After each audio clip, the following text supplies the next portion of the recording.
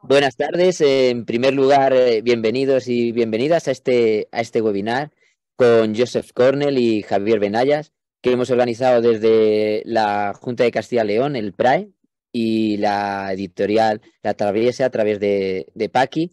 Queremos saludar a toda la gente que estáis aquí, que sabemos que no solamente son de la península ibérica, sino también de Sudamérica, también hay mucha gente, así que un saludo enorme para allá.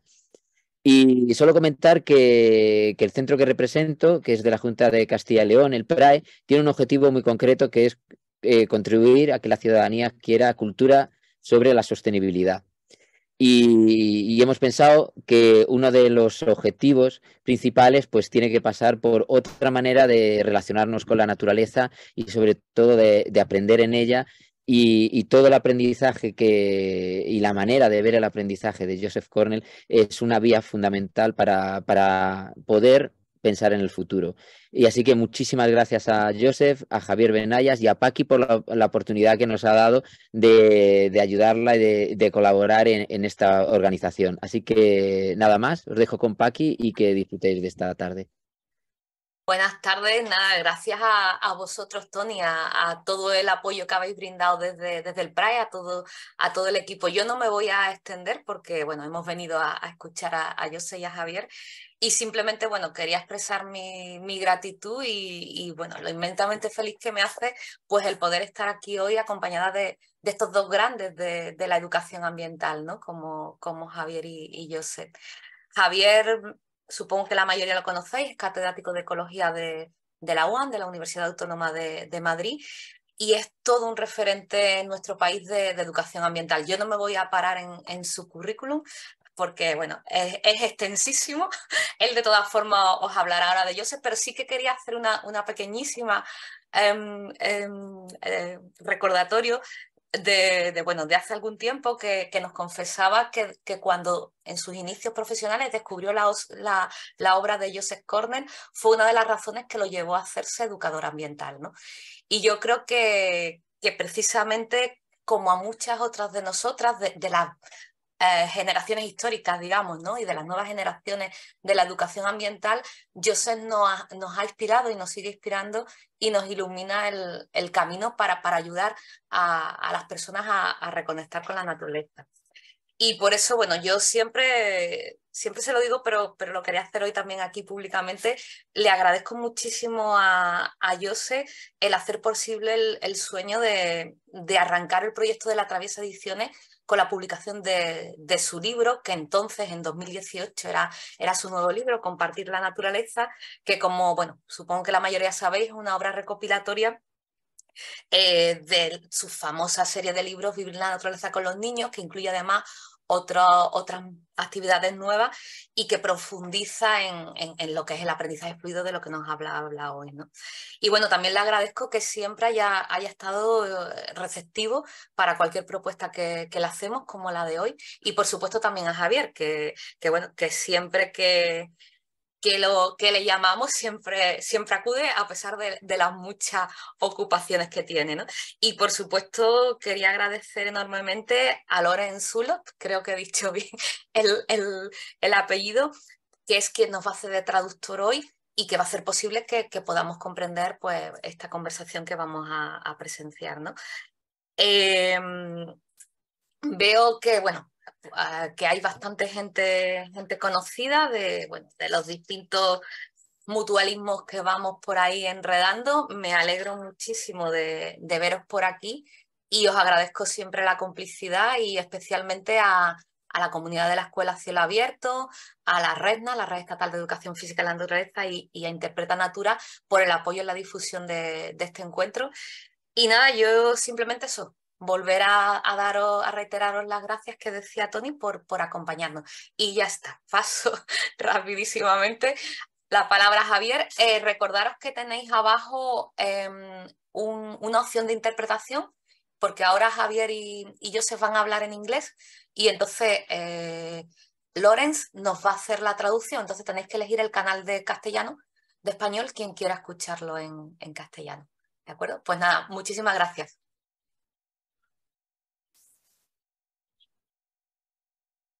Antes de empezar en inglés, yo también quería agradecer a Paqui el que realmente haya, después de que los libros de Joseph estaban agotados y que prácticamente no se encontraban en ningún sitio, ella pues ha tenido la valentía de reeditarlo y creo que todos le tenemos que estar muy agradecidos de que podamos seguir teniendo los libros de Joseph disponibles en español, ¿no? Por eso, Paqui, muchísimas gracias, ¿no? Joseph, I think it's not necessary to present him because I think all the people know. He's a person that is an international teacher that are many reference with his book and sold 1 million of copies in 25 different languages. I think the impact that Joseph have in all the world is very important. For this reason, I think it's not the important is not to know a lot of things about Joseph. The more important is to hear him and to learn more about his experience of all these 4 years that he's working about this methodology. Thank you, Joseph, for staying with us and to sharing this time with all us. And I hope that you can explain of your experience or your ideas about this activity to learning about nature. Thank you very much, Javier. I'm very happy to be with you today. I would like to talk about the importance of feeling in nature education, and also how flow learning helps people to adopt new ideas, new behaviors, essentially how to change people from within their own experience through flow learning. Tanaka Shozo, the great pioneer conservationist in Japan, one of the first, he was trying to save the rivers from Japan from pollution and overdevelopment. And he's finally came to the conclusion, after working very hard to try to change people's attitudes, he said that the care of rivers is not a question of rivers, but of the human heart. And isn't this true? It's how a person feels about something that determines their actions. You can explain something till you're blue in the face, and often it won't make a difference. There was a study by social scientists, and they adopted certain important things like climate change, other social problems, and they were really discouraged after their study because they found that you couldn't reason with people, you couldn't appeal to their emotions, and that didn't work. Storytelling didn't work. There are all these things, and they came to the conclusion that people, when they had, there could be a little bit of change if people didn't, if their beliefs weren't strong about an issue, then they were open to hearing about something. But in cases where people's beliefs were very strong, it seemed like nothing could change their perspective. And so in frustration, they said, we have to change people's self-identities. And how can you change people's self-identity? Well, there's in my new book on flow learning, I talk about how there's a correlation between people and matter in the sense of phase change, to go from ice to liquid to gas. You have, it's all a matter by increasing energy.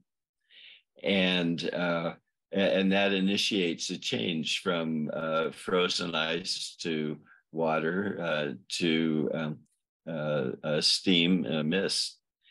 And so each, it's the same substance. It's water, H2O. It's the same substance, but when it's a different phase, levels of phase change, its properties change. Have you ever worked with people who were very rigid and set in their ways, and they had a lot of inertia? And that's more the fixed stage, the solid phase, and they aren't open to new ideas. They aren't at all.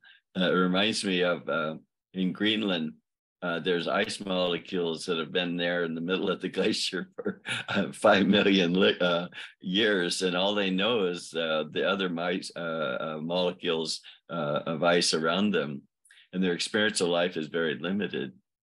And so flow learning, because it introduces a level of energy through people's whole engagement and their great enthusiasm for the experience, for the love that they feel for nature, all these things, it really helps to move people, and it creates a stronger energy in themselves and a more uplifted energy.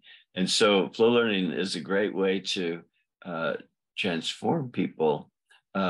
I had an experience when I first came to Europe in 1981. It was in a very impoverished area, and I visited a school, and I was talking about sharing nature with children there, and all the press was invited, and I looked around the schoolyard, and it was all cement. There was one tree, scraggly tree, about 14 feet high. And this was going to be our key for having a profound nature experience. And I was a rural boy in the mountains of California, and I hadn't seen too much of big city life. And I noticed that the students, many of them had leather jackets and words like "kill" written on their jackets. And I kind of gave a prayer to nature, for help. But we started with the sharing nature activities, and they had a lot of fun, and they bonded together, and they were learning things, and I would support things out, and they started to teach or interact with much more respect for each other than the teacher had said they hadn't had in a long time.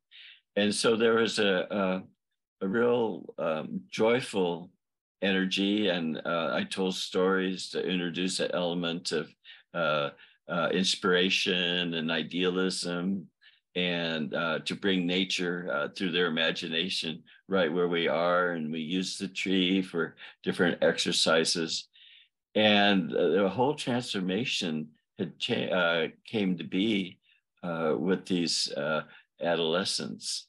They were maybe about 13 years old, and they started talking about the world they're going to inherit and their concerns, and it just touched them very deeply because it came within themselves, and that led them forward. And that's the secret of sharing nature, but also other effective programs, is when children feel a real deep need that's being answered in themselves. They call this intrinsic motivation. I was in Hokkaido, the northernmost island in Japan, and it has sub-Siberia weather. And it was during the winter time, and the whole ocean freezes around the island, so it's quite cold there. And we had about 120 children, their parents, and it's like a family program. And we all went out into the snow, and I was doing sharing nature activities with my group, and the group started to get a little cold, and they wanted to go back to the heated tent, large heated tent for everyone. And there was one 8-year-old boy who was just so absorbed in his poem that the snow started big. We were in the middle of a blizzard, and the flakes kept coming down and packing the ground, and soon snow came over his legs and started up the lower part of his chest. And the long time he was there writing his poem, and I knew the other groups were waiting for us to return, and so I asked him if he was done with his poem. And he said, no, not yet, and went back to his poem. He was completely absorbed in his experience. And that what can happen with the sharing nature activities is that people are so engaged, and their whole being is involved in it. They aren't resisting what's being taught. They aren't thinking of other things, but they're totally engaged. And this is intrinsic motivation. When people are responding to more of the inner rewards that arise within them, and they feel really touched on a personal level. And extrinsic motivation is when the rewards are external. That means the teacher will be pleased, your parents will be pleased, you get a higher test score, and you may win a prize. And intrinsic motivation has its place, but educators, they value intrinsic motivation, but they say it's not sustainable. And but through experiential nature activities and the flow learning process, it can be sustainable, because you're nurturing people's inner needs of feeling really a profound sense of calmness, a profound connection with nature. And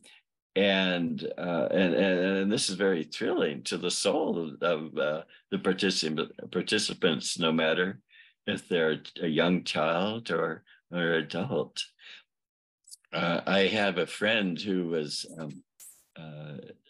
learning sharing nature in Minnesota, far from where I live.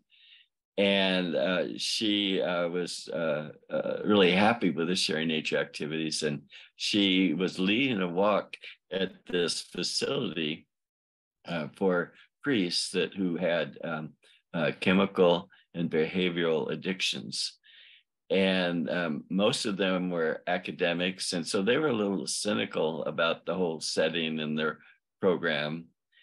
And she started with the sharing nature activities, and the priests used all their senses. They ran, they played, they discovered things. They got close looks at different aspects of nature. And afterwards, the whole energy of the priest was different. One said that I was like a little boy again, and I touched and I listened and I felt everything around me. I remember doing that as a child. And another said, I've regained my childlike innocence, and they weren't jaded anymore. And so there was a study of flow learning in Taiwan, and a doctoral candidate who's now a doctor in outdoor education said that I think it was like 100% or 99% of the college students that participated in the study felt they regained their sense of innocence, and 97 percent of the participants had felt a greater love for nature, and I think it was also 97% felt like they got into the present moment. They added to it, some of them added to the level of ecstasy. I mean, when we're completely absorbed in nature, that's when we really know nature.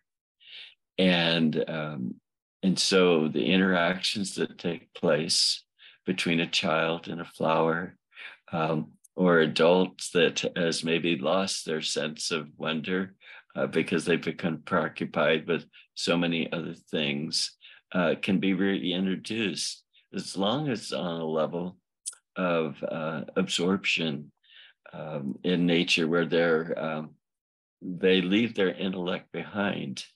And it's not that we don't use our intellect. It's very, very important. We clarify life. We are able to describe things and communicate with each other, and also to learn something about a life form in such detail that we know its needs and we can work with nature. So, of course, the intellect is important, but there's another side to our being, and that's the intuitive, the feeling side. And this is when we're just open and experiencing totally nature without the filter of the human mind and human thoughts. There's a South African animal interspecies communicator, and she was doing an interview with a lion, and she hooked up her brain to a bio energetic machine.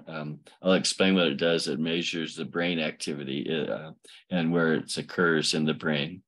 And when she was doing her interview of just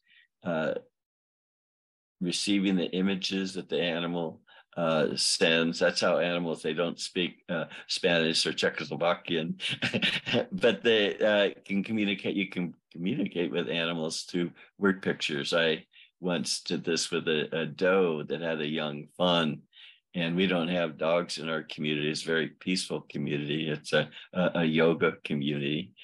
And I just sent pictures to the mother about how she had such a beautiful fawn, and she started walking towards me and left the fawn there. It was in a lot of good cover, and we just communicated. Well, anyway, this South African interspecies communicator, when she was receiving information from the lion, and the lion was communicating with her, her right side of the brain, the intuitive side, was very active.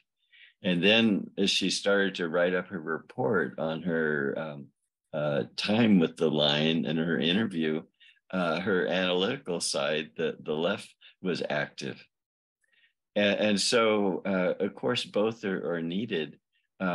There's this fellow that wrote about the brain and recent discoveries of the brain. He said that education should start with the full experience of something on an intuitive level, and then you bring in the intellect, and then you give it back to the intuitive side, because that's the side of wholeness, idealism, and inspiration. And so in a way, flow learning has also followed this path long before the science came along. And it starts out with awaken enthusiasm activities, the stage one, and focus attention, and then the third stage is offering direct experience. And these are there's concepts are conveyed, and concepts are experientially discovered in a really exciting way for children and adults. But then there's time to process it and bring in that intellect, but it always starts with the experience. One of the precepts for sharing nature with children that I wrote about was experience first, talk later. because I wanted, first of all, for the students, no matter their age, to know nature as it truly is, without human descriptions and that. But have the experience first so that you know what you're talking about, you know, the reality of what you're thinking about. And then your thinking will be clear, it will be more inspired. And so this is why the feeling is just so important, because it's really deep contact with nature in a way that you're totally immersed in nature. And then everything comes out of that. There's enthusiasm to learn much more about different aspects of nature. If you've had a magical encounter with some aspect of nature, maybe it's a bumblebee on a flower and you've seen it up close, playing the camera game where you close your eyes and you tap the shoulder to open the lens of the eye and look at it for 3 seconds from close, and then you close again. And that memory is retained because you had your eyes closed, you open it for just a short period of time, and so you're fully engaged. And I've had people say that they remembered their photos for 5 years after the fact. And I was sort of talking about that, and one woman piped up at a workshop, well, I remember my photos 7 years ago when we did that activity with you. So this is what, you know, we tend to get more and more sophisticated with things, and things get, today, things get more and more complex. And we have to, you know, it's part of our life and the evolving nature of our culture and wisdom. But we have to go back to the simplicity of direct contact with nature. And this is what will touch the heart and help people to feel deeply about something enough to actually take action. Your behavior changes when you're sensitive. You know, I instead of trying to change everybody's opinion on an issue, I found it, you know, it's my personal preference or way I work. We all work in our different ways, and we all have different goals a little bit, or more than a little bit, in the way that we hope to achieve through our classes.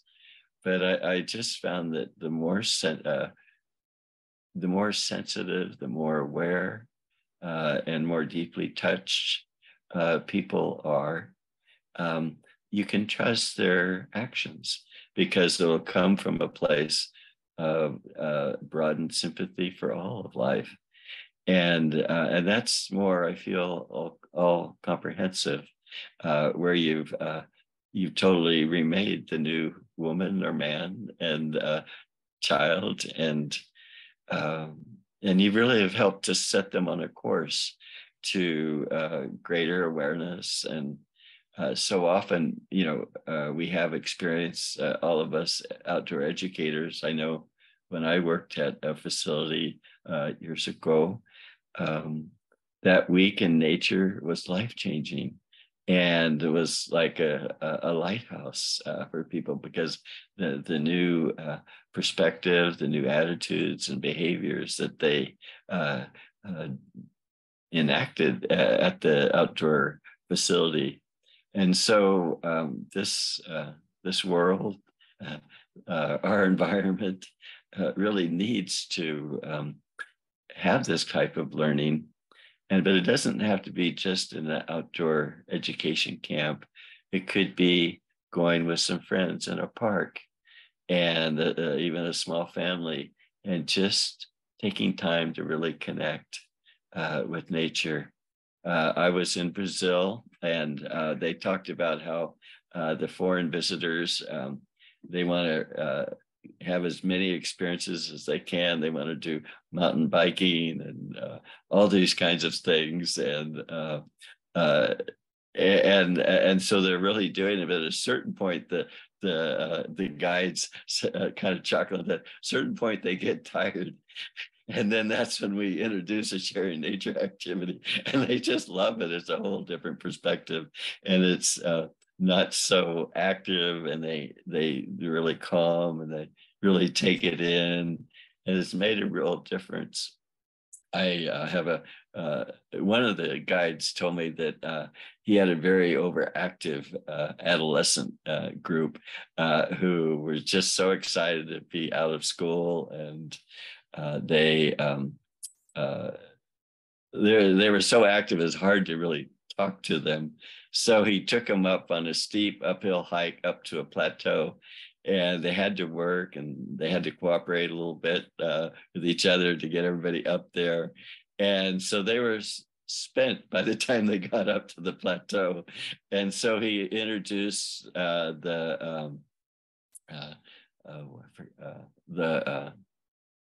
I forgot the name of the activity. I'm sorry, but it's where you place quotations on the path, and they might be quotations like, if you love it enough, anything will speak to you. And many others, there's probably about 14 or 15 that we have. And then, and so they were walking along, and they didn't want to walk. They just enjoyed where they were, the plateau, and spontaneously each one had memorized one of the quotations and then thought about it on the way back down. And the teacher was who didn't go, but a second teacher was asking them about their experience, and they all remembered one of those quotations and what it meant to them.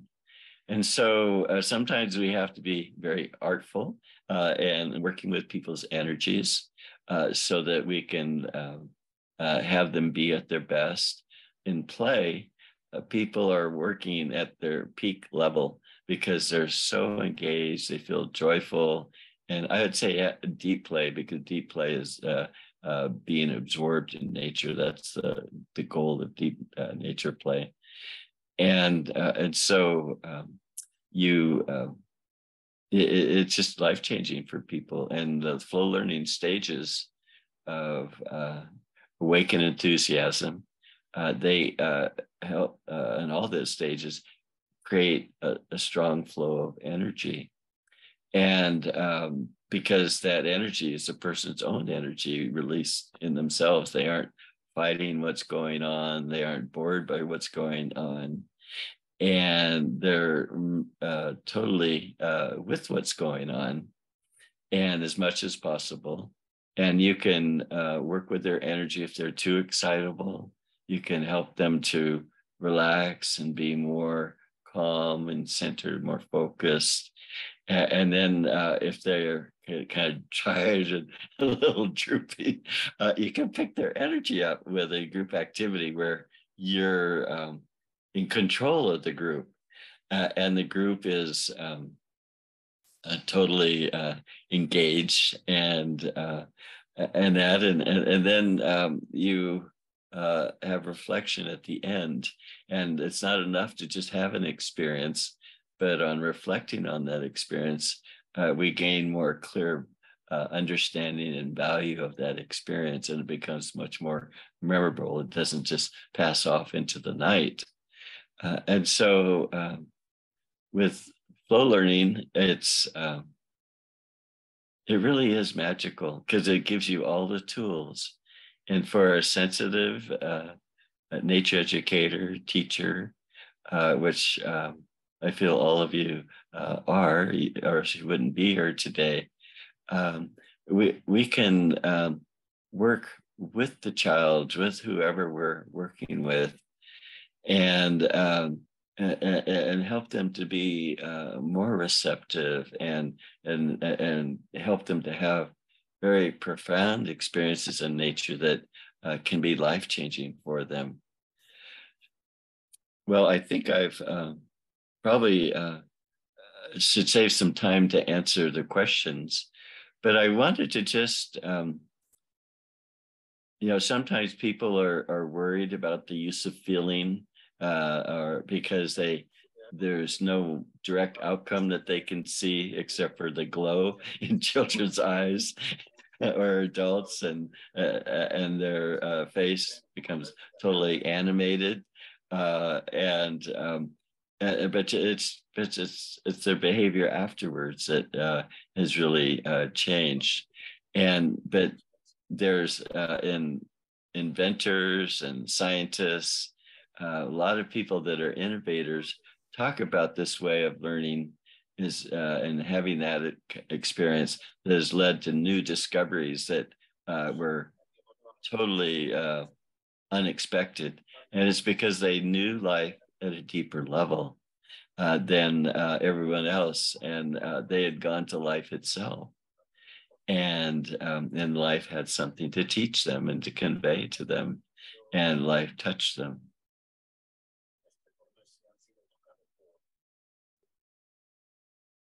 So I'm ready for questions. Yes, thank you, Joseph. I think it's very interesting the experience with fluid learning that you are told us. I remember a bit Fernando González Bernaldez, that was the ecology professor that we started my PhD. He liked to say that it was more important to teach people to love nature than to know it. I think it's the same idea that you explained in your presentation. Yes. Wow, there are many questions from the participant. You would need hours to answer all of them, but we have very short time, and we need to select some of the more relevant questions. One moment, I am looking for the first.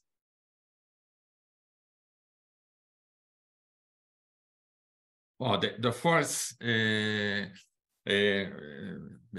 ask about after working for more than 40 years with this methodology, have you identified any change or difference between the first experience in the 18 and in those of recent years? Are different? You identify some difference? Okay. Well, 40 years ago, or over 40 years ago, I was a younger man, and everybody who I was working with, they were older than I was. And so that was very interesting. But in terms of what people were doing at that time, it was a scientific based learning of the intellect, and it was conservation education, and the human element of interaction with nature was not really featured very much. And so, and they were wary of sort of human feeling, that, human feeling, if it's emotional, is biased. And so you can't trust human feeling that's that way. But when it's calm feeling, it's a whole other story, because calm feeling means you're really connected with your subject and you see it more clearly, and that leads to clear thinking. So anyway, you had to, sometimes I just wouldn't explain the philosophy. I would just have people have an experience and sharing some things, and make it captivating and informational in a creative way, and people could they could experience ecological concepts in a joyful way, in a memorable way, and that helped. And nowadays there's much more talk about maybe more, you'd say, inner learning. Mindfulness is something that is practiced, the way that the forest schools are now, and forest bathing walks. It's really broken up out of the mold, and people are connecting on a much more subtle, deeper level with nature, and not just of the mind. And so it's really fun to see that develop. But I think sharing nature honestly had a big part in that. I would see countries change in the way that they their methods after one visit and coming back maybe a year later. But the world was ready to change, and the world has changed in a beautiful way. And there's much more sensitivity, much more subtle awareness. And I'm really happy to see that.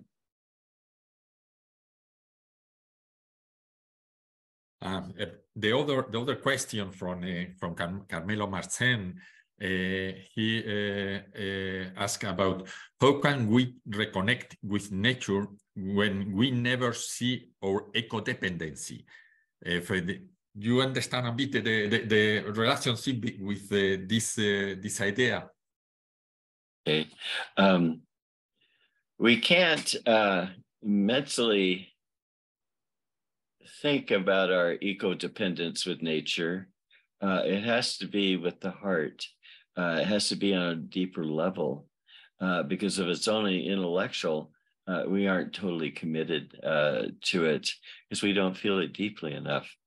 And so the first priority, I've been thinking, the word absorption in nature. You could say connect with nature, but I like the word absorption in nature because that means that you're totally with nature, and there's no part of you that's separate from nature. And so to promote this kind of experience in any what way you can, and if you aren't in nature, but maybe do it through storytelling about the lives of great people, could be John Muir, could be a lot of different famous conservationists that just felt nature so deeply, and to communicate that in story. They've studied the brains of people listening to stories, and when the teller of the story has a certain emotion, the listeners of the story, their brains have the same reaction to the teller. So they don't really have to have the same experience as the teller.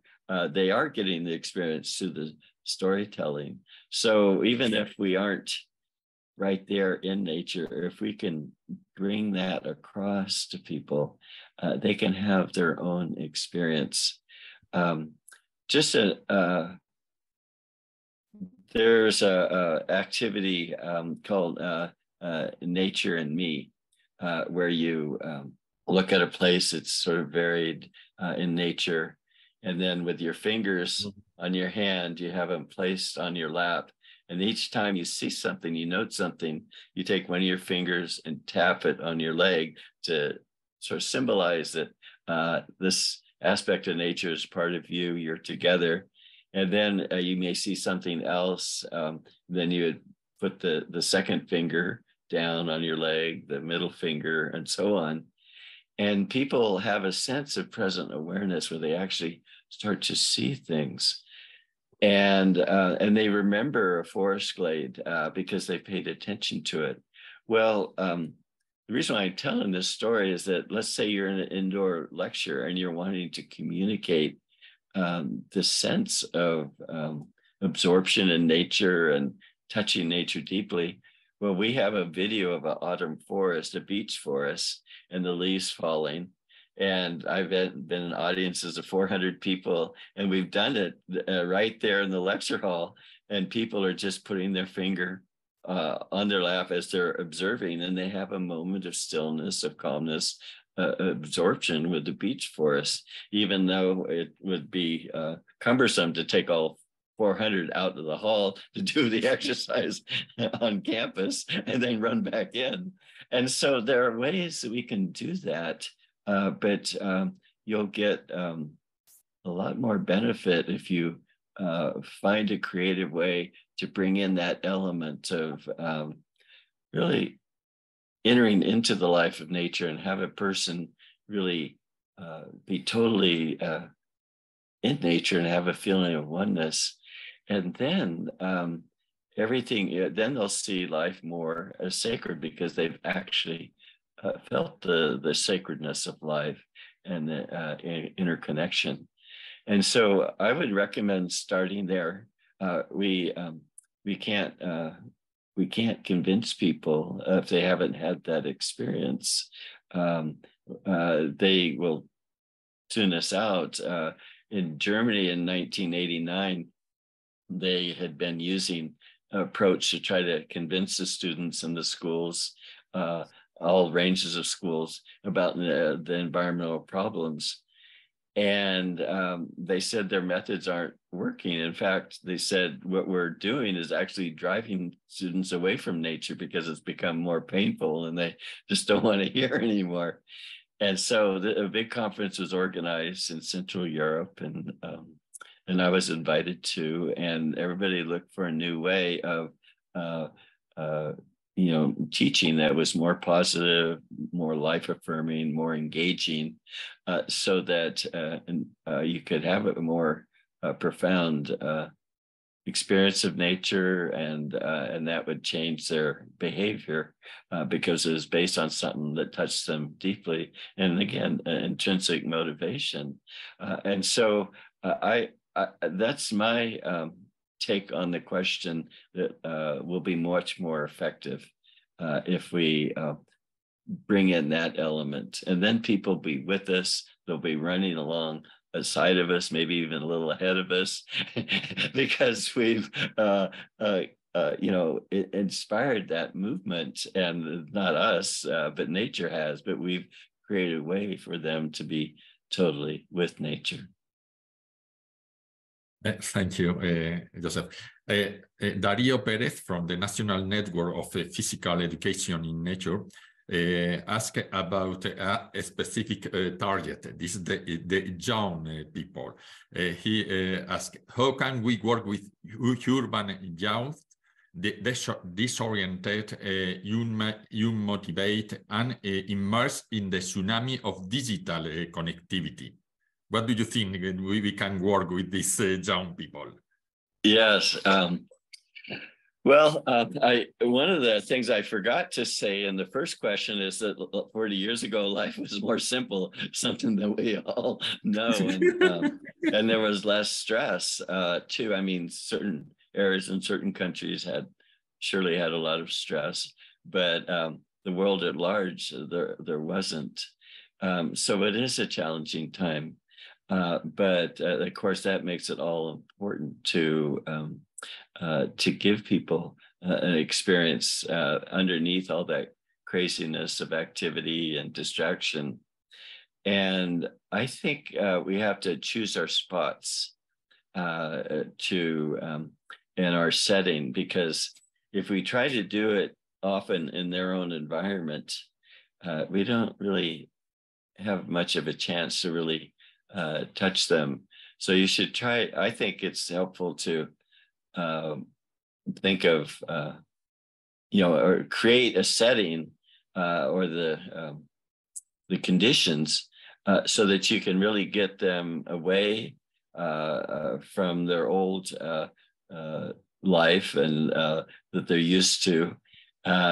And maybe it's having smaller size of students so that they so you can work with them effectively, and then create an experience. I had experience with in Tennessee. There are a lot of Black students, and they were community leaders, but they had no experience of nature whatsoever.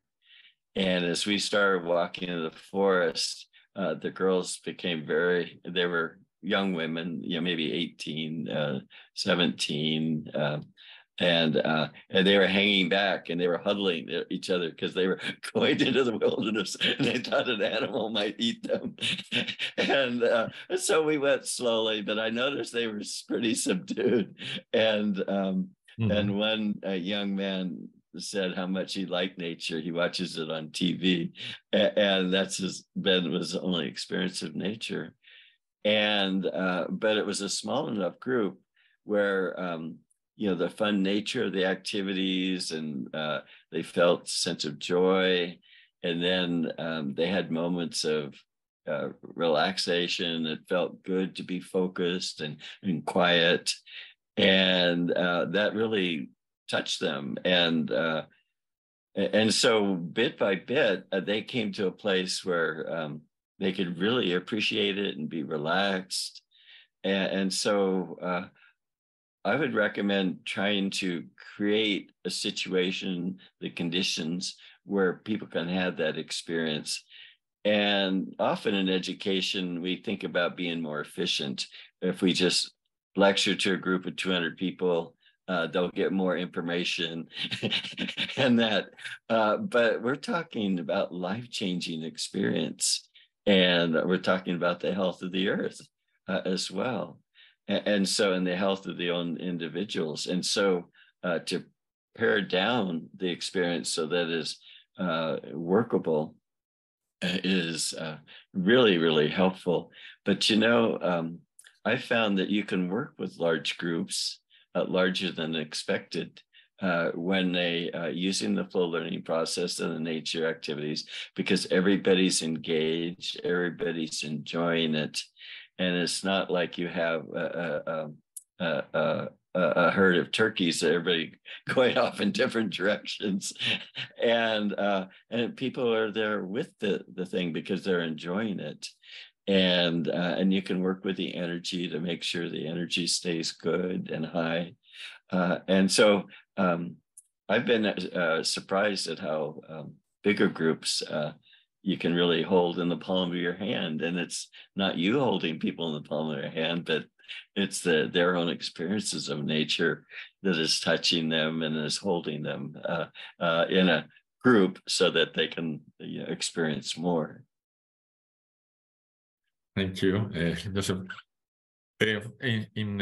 In all the people, there are many that are a teacher in a formal school.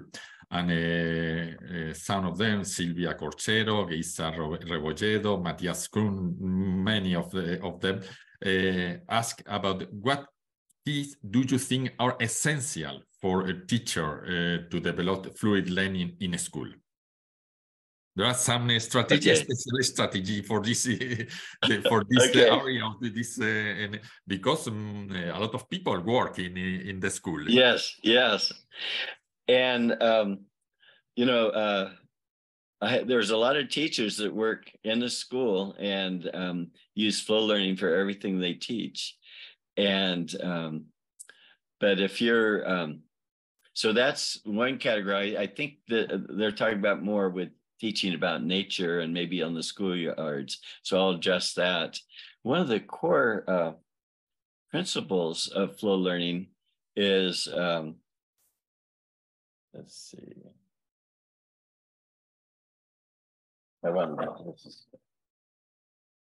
Oh, here it is. Okay.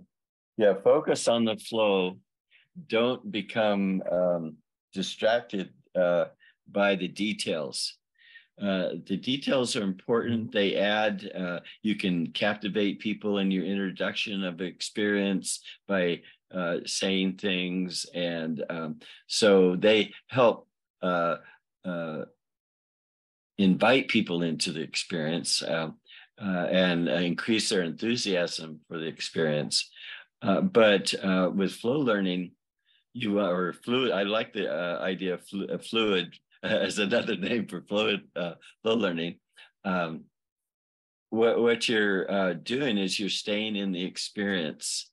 And if you explain too much about things, then we become more mental. And, you know, you can talk more after the experience, but you're prizing more the experience and you're propping up the experience through important information, ideas about what you're experiencing. Like, for example, the Build a Tree game. I developed an activity called tree imagery. Mm-hmm. And it's, you go through the year in the life of a tree, and you shelter all the life around you. There's a sense of stewardship that people feel through the activity. And so people just become really expansive of their role in the forest, and they can see it through a human perspective. But a lot of people didn't know trees. and the biology of trees. And so they were kind of confused, and they said they had the identity crisis. Is my heartwood, is that outside my phloem or is it inside my phloem? They couldn't give themselves to the experience. And so I developed the Build a Tree activity, where you use people to be different parts of the tree. You have someone be the deadwood and standing in the middle, and then you add the sapwood, and then cambium and phloem and the bark, and you're explaining each part, but the children are there one part, and they're wondering, what am I, and and then what are my friends? They're what are they going to say about them? And so everybody's really engaged, and they really remember the concepts of a tree and how a tree functions, and they're able to give over to the experience. And so I would, for fluid learning, I would make sure that you aren't teaching too much content at the time that you're trying to have the experience. There's plenty of time to add more after the experience when the motivation is higher, and have teachers need to have a real understanding of the value of intuitive learning. That's how we really know something. When we know it intuitionally, and then that's when we're more creative. We see deeper connections and of the subject, and we see it in a fresh way. There's, as I said earlier, a lot of innovators and people that come up with fresh ideas. They first have that intuitive connection with whatever they're working with, and they see it in a whole new way, in a deeper way, in a life-touching way. And so to have a deep appreciation for that, then you'll put that first. If not, you'll put information first, but children won't have had the experience yet. And so I would do that. There's a couple other things I wrote. And then use flow learning to create a sense of momentum. That's very important in the sense of, I was thinking about a river as it's flowing through the landscape. When there's, in phase change, when more energy is introduced, there's a change. Well, a river is changed by energy. And how does that energy change the river? Well, if the bedrock slopes down, what that does, the gravitation, because fluids try to form the shape of their environment, then the river goes more quickly down. Or if the water is compressed in a canyon, it moves quicker. So with children, a way to students of all ages, the way to create more energy in a group of students is to have them be totally engaged with the subject, where they aren't fighting learning, or they aren't thinking of something else. But as I've said many times, I think in this lecture, this total cooperation means that the whole energy is released. It's not in resistance anymore, or fighting against something. And, ¿Dónde puedo coger un mat ahora mismo rápido? Que sea CBS o... Perdonar. Sorry, Joseph, I don't know what one person are introducing in our conversation.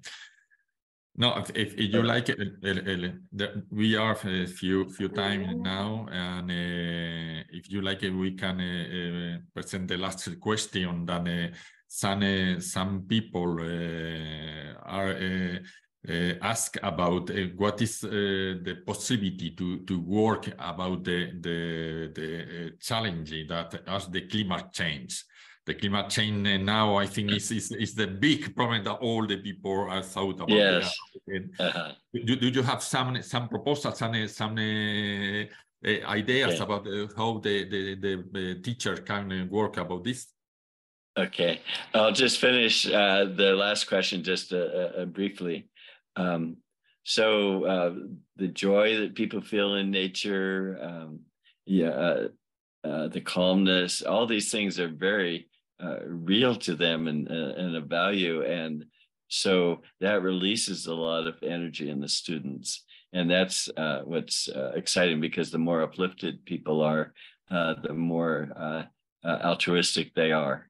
And okay, so with climate change, I haven't developed any activities that teach about climate change. So I don't have a comment that I can contribute on that level, but I have some ideas. There's for example, in the new flow learning book, there's an activity called the game of molecules. And it's about people are the solid, they're liquid or fluid phase, or the gaseous phase. And people, they're solid, and then they become gaseous. And there's a whole structure to it. Well, I was thinking that with climate change, one could, you could see it in the activity in the new flow learning book. So can you see it? No.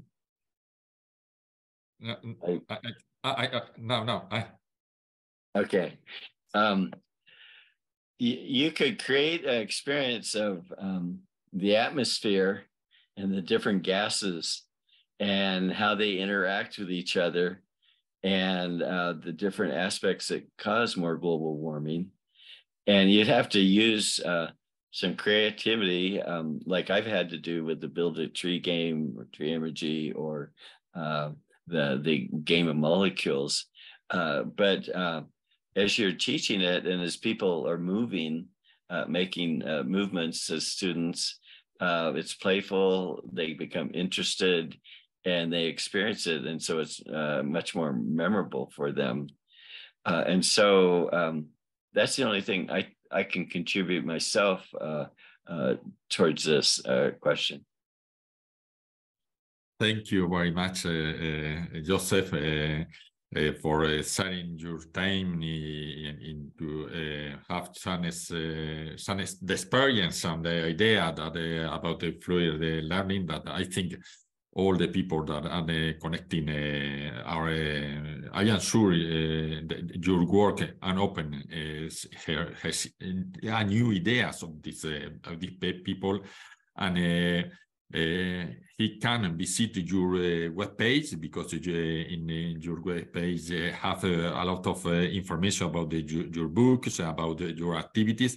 And I invite to the people to connect with all your life, that I think you are a very enthusiastic person about to connecting with nature. And I think in Spain you have a lot of people that are very, very standing with your work. Thank you very much, and we continue to working with your ideas. Okay. Thank you, Javier, and thank you all, everyone in the audience, for listening today. And it's my joy to share with you. Bye-bye. Okay, goodbye.